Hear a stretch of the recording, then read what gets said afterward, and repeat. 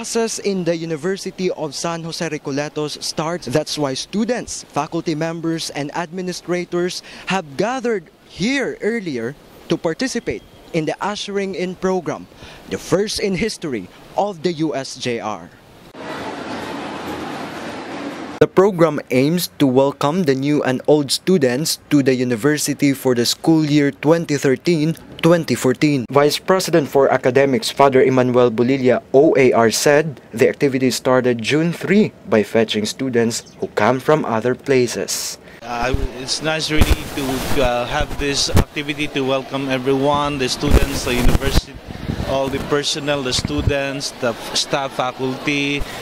Rains have poured throughout the activity, forcing the Josenians to stay on the side of the quadrangle. Meanwhile, two new students were surprised the school had prepared a welcoming activity for them.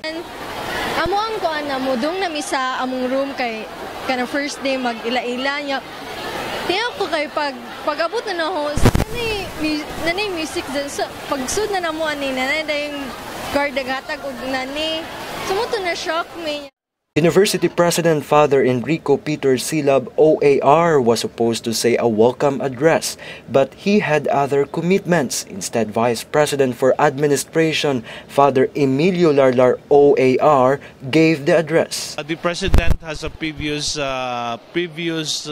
commitment to attend the SEA National Board meeting where he is the board representative of the Region 7 Catholic Schools. On the other hand, Garlon Rama of the External Affairs Office welcomed the students, saying all the physical changes in the campus are all for them. We have a new laboratory in the physics department downstairs.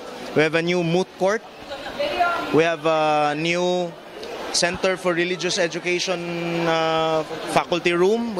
And these are all for the students. You know, if we have that study lounge right above the canteen, that's also for the students and all that. So we prepared for this, and now the fruits of our labor nahuman na. Now it's time for us to welcome the students to the school.